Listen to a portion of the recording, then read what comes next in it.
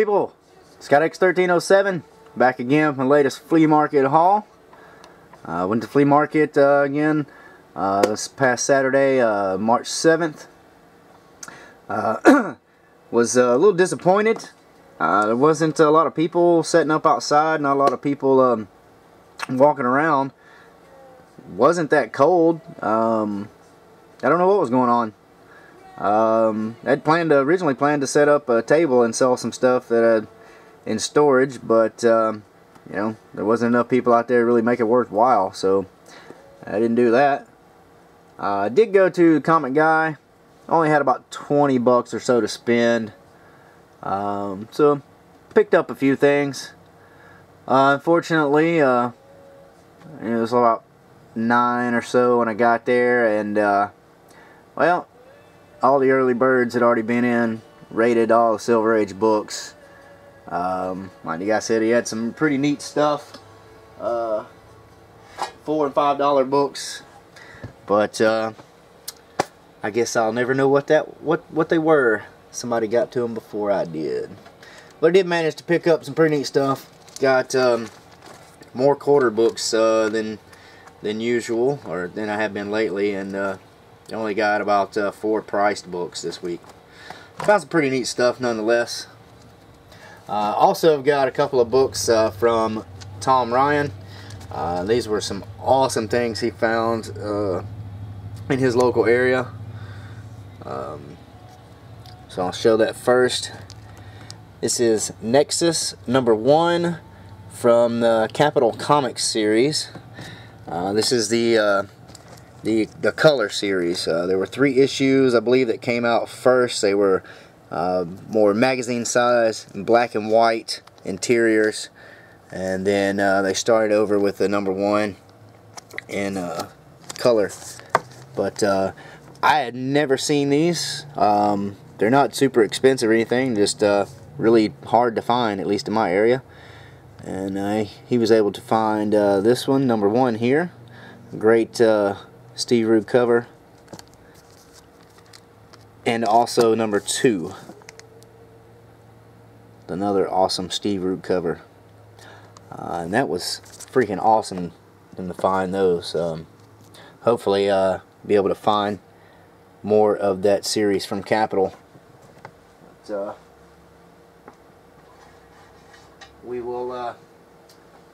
we'll see what the future holds. Next, start off with the quarter books, and thanks again, Tom, for those Nexus books. Like I said, I've never seen those out around me. I only find issues from the first comic series, the first comics company. So that was freaking sweet. And your books will be going out Monday. Then quarter books picked up at the flea market. Grabbed the Infinity Inc. #7. It's Roy Thomas and Jerry Ordway. It's a pretty neat cover you got. Looks like Earth 2 or Golden Age Superman. Looks like they're beating the crap out of Power Girl. That's the only DC book I picked up in the quarter bins. I only got a couple of indie books this week. A lot of Marvel stuff. Unfortunately, he's not getting a lot of older books, a lot of 80s, 70s, and 80s stuff, which I like. It's mostly 90s and early 2000s I'm finding there now. I did happen to find, luckily enough, another issue of Scout. This is #16. This is a special 3D issue, and you know, I didn't even check to see if it has, yep, 3D glasses are still included. Look at that. Make your eyes and your brain hurt. No, don't look at that. But that's cool. You know, for a quarter, I usually don't even check books. Didn't even think about that. I'm glad the glasses are included. This is a really neat series by Timothy Truman, and getting Getting hard to find more issues at my flea market, but I was glad to come across that. And the only other indie book I picked up, Grendel number 18. I believe it's also got a mage backup feature, which is pretty cool. I'm slowly working this run down to completion, and it doesn't want to stand up. Piece of crap. Just kidding. Alright. Next we'll go into a good bit of Marvel stuff. These next issues I thought were really cool to find. These are all World War Hulk tie-ins. Incredible Hulk number 106. Number 107 is fighting Hercules on the cover.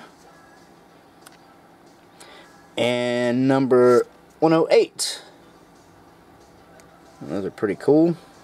I believe I already have a copy of 106 somewhere, but I couldn't find it, so you know, I'm glad I picked it up. For 20 cents, yeah, doubles never hurt. And then I was very surprised to find these next two issues. World War Hulk number 1 of 5 from the limited series. It's a freaking awesome cover there. And also got issue number 3. I believe they're both first printings. Another freaking awesome cover there. Hulk picking a tank. He's got missiles coming in at him. Really, really cool. And so I'm whittling down the World War Hulk issues slowly. And what I've read so far is really cool. You know, Hulk fighting the entire Marvel universe basically.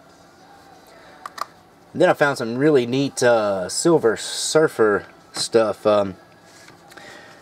Picked this up. First thing I noticed, you know, of course, the Silver Surfer, and then a Michael Turner cover. It's the first time I see Michael Turner. This artwork on Silver Surfer, and it looks pretty badass.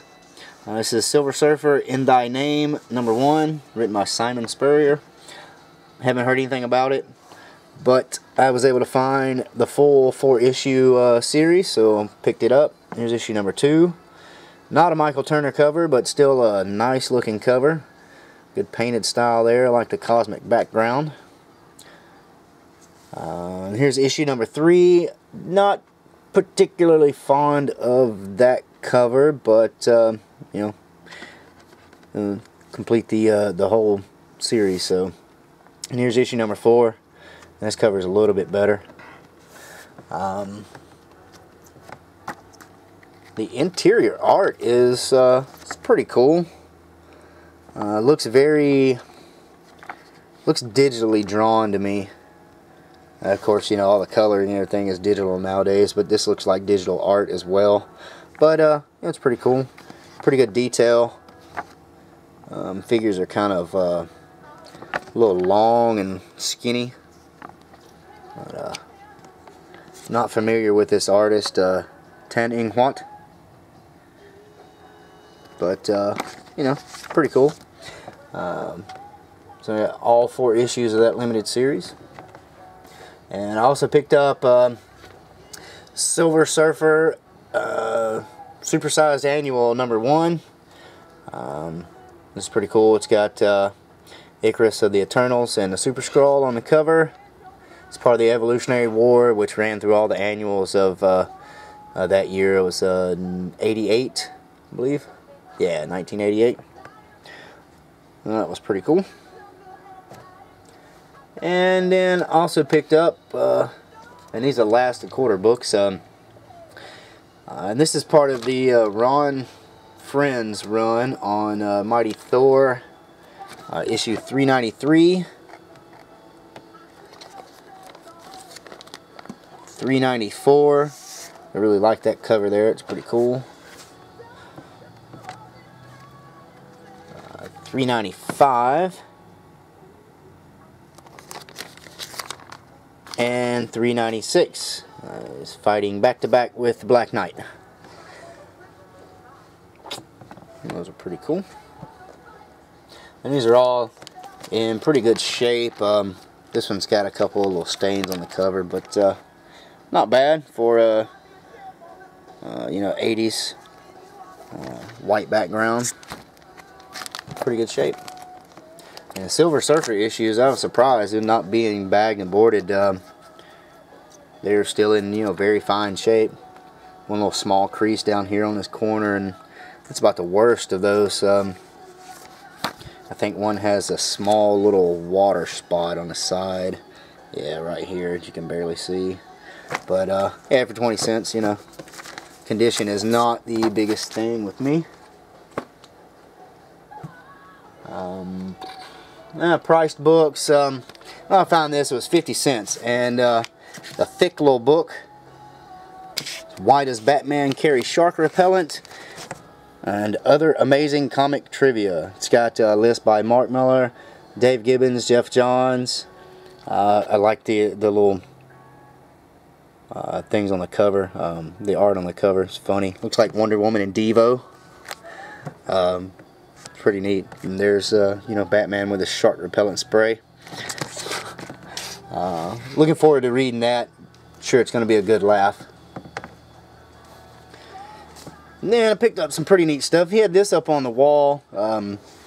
There's no difference in the prices of the books that he has in his boxes or on the wall. They're all generally same prices, but it's Teenage Mutant Ninja Turtles Adventures number 5. This is from, I think they had like a 3-issue mini-series of this, and they started over with another number 1 to a regular series.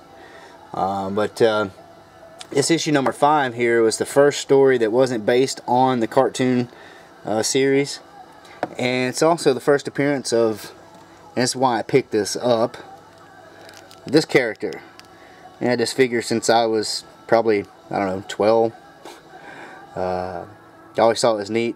When I was young, these bright colors were really attractive on toys and stuff, and this was one of my favorite Turtles figures for some reason, because he's a Manta Ray. I believe his name is Rayman, or something like that. Manta Man, something. But I believe this is his first appearance, and since I already had the figure, I figured I would pick it up as well. I was going through the boxes, and I passed up a couple of issues. There wasn't a lot of like eye-popping stuff in the priced books. There were a couple of Thor issues. I think 157 and 163. They were in pretty rough shape, and they were like $6 a piece. I didn't have the money for them, even at 25% off, which would have made them probably you know, less than $4 each. But I didn't have the money for it. I said only at about 20 bucks. So I did pick this up, Store 203. Really like this cover, picture frame cover, the black border, and to be you know, from the 70s Bronze Age book, this black border is still in really good shape. It's a couple of little spine ticks here, nothing extremely bad, no spine roll. Corners are still pretty sharp. A little softness on this one, the edges are good. Pages are off-white to cream, but about what you expect from, you know, a book that's 30 to 40 years old. But still, really great shape. It was $5, 25% off. That one I couldn't pass up. Like I said, the other two were in much rough shape. One had a spine split of about 1 inch right at the top, and they were all creased on the sides and corners, and had some really bad spine wear on both. And one of the covers was really rubbed and kind of faded. And I couldn't pay that for them. And that's the Marvel books. And picked up these last two. These are DC. I grabbed this Justice League 122. There's nothing really significant about it. It says Aquaman is dead, and there's his gravestone. Thought it was pretty neat. I'm pretty sure he doesn't actually die in this book, but you know, I picked it up anyway. And you know, like I said, just like the cover, It's in really good shape. Only a couple of, a few little small spine ticks. No bad creasing or anything like that. The worst thing, as you can see here, is a little color bleed through from the inside of the cover, where it's a little pink. But again, to me, that's, you just have to expect that sometimes on these older books. And this is looks like a Mike Grell cover, if I'm reading that right. Really cool, really cool. And this last book, I'll be honest, I've never seen any of this series out in the wild, in boxes or anything. I've only seen a couple of issues, and they're always, you know, in the comic book stores, and they're in the glass case, or they're up on the wall. But this is a really, really awesome Gil Kane cover, so I had to pick this up. It's from late 60s. It's Captain Action #3. It was $6. Again, 25% off. You can see somebody originally wanted $55 for it. And I think it's in pretty damn good shape. I'm gonna take this out and look at it. This back cover is still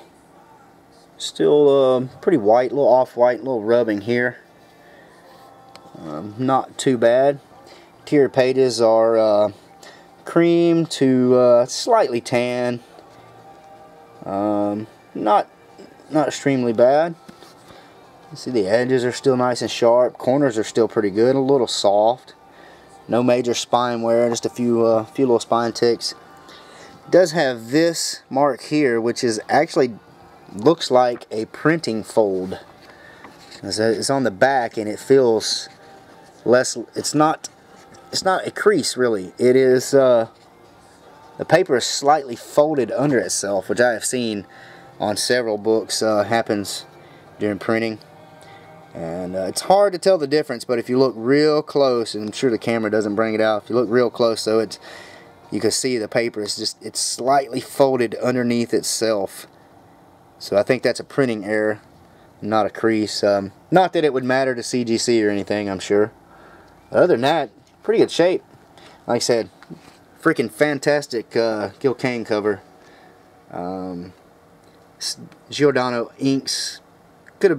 Could find a better inker, but still, Gil Kane's art comes through nice. Colors are still nice and bright, so definitely couldn't pass that up. Only issue of Captain Atom that I have, Action that I have, and like I said, it's the first time I've seen a Captain Action book at the flea market, or you know, not in a glass case or something like that, from this series from the 60s. And that, my friends, is it. Pretty small haul. Like I said, spent right at 20 bucks. Picked up a couple of things for my girlfriend. She gave me money for those, so I don't count that out of my budget, which is cool. She had to work, so I just picked her up some Conan books he had, and she was pretty happy. So yeah, not the greatest flea market haul, but certainly not my worst, I would say. You guys let me know what you think. Appreciate all comments and anything like that. So yeah, that'll do it.